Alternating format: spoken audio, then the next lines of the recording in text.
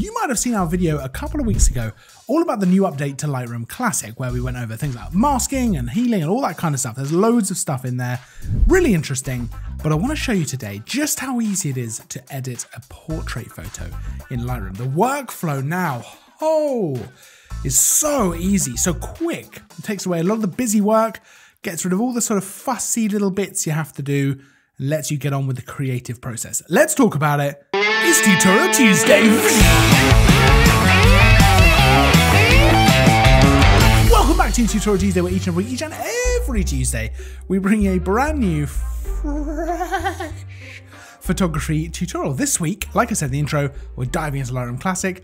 I want to show you just how easy it is now to edit a portrait photo and how quick that workflow is. This is perfect for anyone who does maybe headshots, wedding photos, anything with people in. You know, whether you're doing a fully lit portrait or whether you're doing more of a candid shot. Let's dive in. Let's stop talking about it without showing it. So let's go and talk about it while showing it. I'm going to use this photo here. This was taken on the A7R5. I have done a little basic kind of edit to it. I've just flattened the light quite a bit because it's a little bit harsh on my face. That's pretty much it. Just a little bit of reduction in highlights, a bit of reduction in contrast, and so on. You get the idea. We're going to dive into masking so I can show you exactly how easy it is to actually make this portrait look exactly the way that I would want it to look. Now, just a quick tip before we get into that.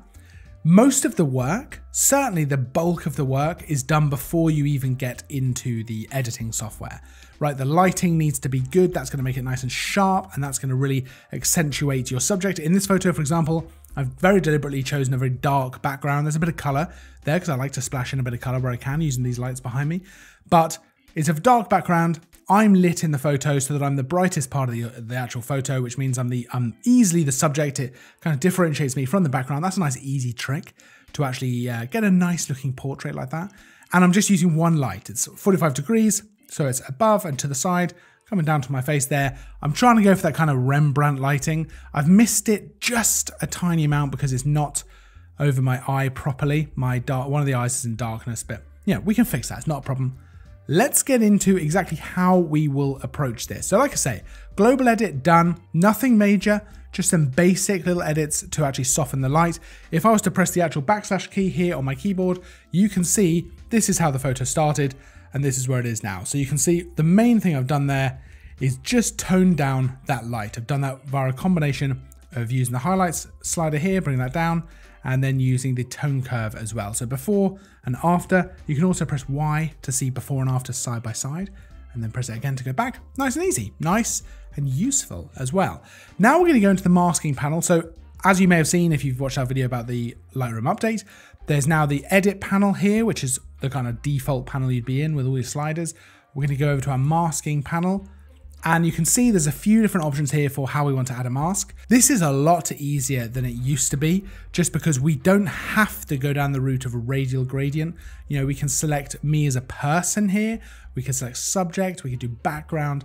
There's a lot. So the way that I would have done this in the past is I would have gone in, I would have selected a radial gradient. I would have drawn that straight over my face here like this, and I would have bumped the exposure up. That's the first thing that I would have done. I probably then would have gone in with a brush and brushed in some different exposure and then minus exposure and try and dodge and burn a little bit that way. And that's great, but it can take a little bit of time. Let's delete that mask. I'm going to show you there's a couple of ways now that's really easy to do this. First of all, Lightroom has a few different options for how you want to mask using AI. So for example, we could click subject here, and that's gonna immediately mask out me as a subject. You can see Lightroom just puts the red overlay to show you what it's masked out. I didn't have to do anything there, so I could do that, and I could just bump up the exposure that way. That's gonna separate me from the background again. Let's delete that mask, because we can also select me as a person. So let's click that.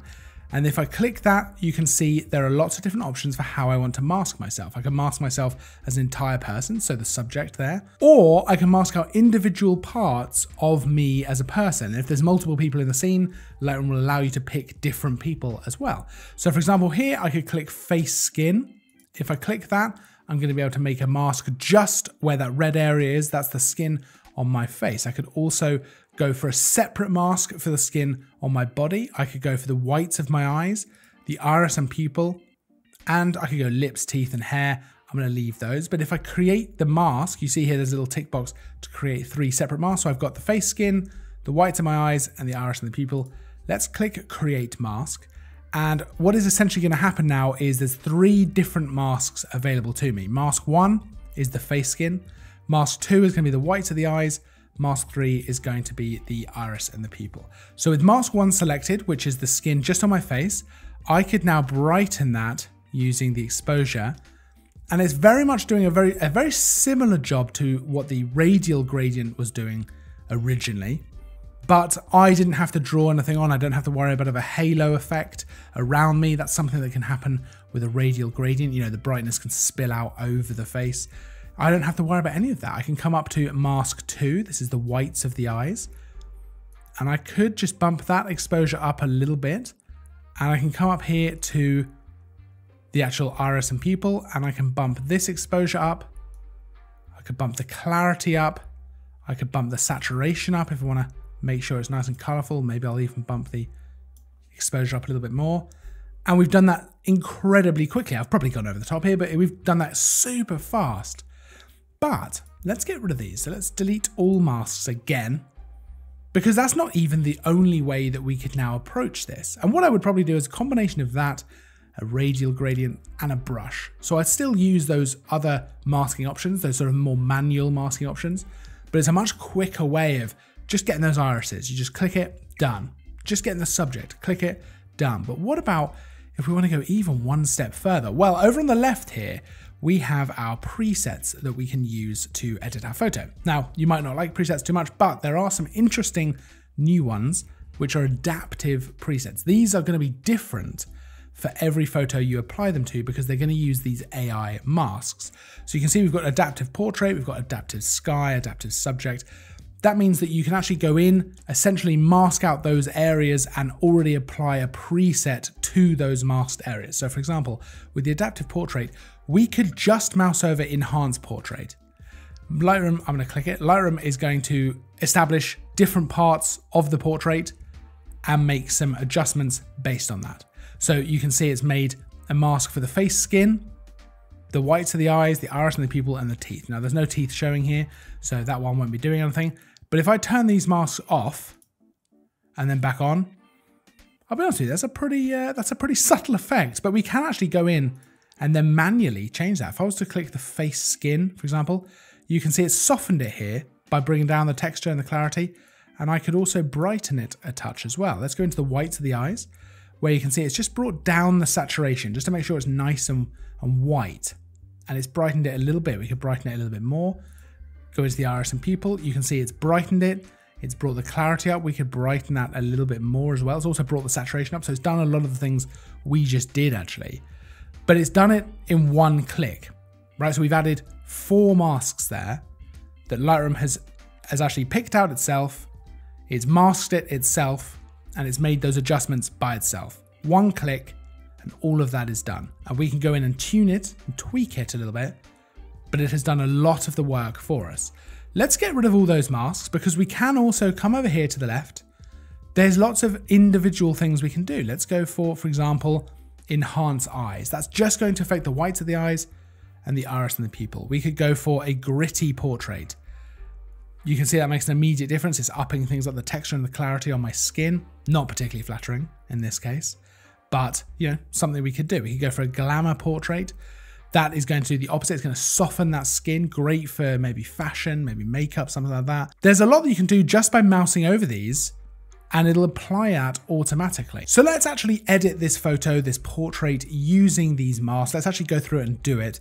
We're first of all going to click Enhance Portrait over here. It's an adaptive portrait, because it essentially is going to add all of the things that I would have added anyway. So brightening the face skin, brightening the whites of the eyes a little bit, and also desaturating them, and then adding saturation, clarity, and exposure to the iris and the pupil.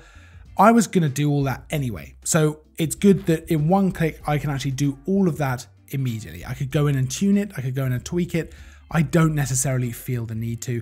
We haven't got any teeth in this photo, so I'm going to click delete the teeth mask, and I'm going to create a new mask. Let's go radial gradient, which we're then going to draw over my face here. It's a nice soft, you know, feather is at 100. and I just want to make sure it's not going to spill out. And I'm just going to use the exposure to brighten that a little bit.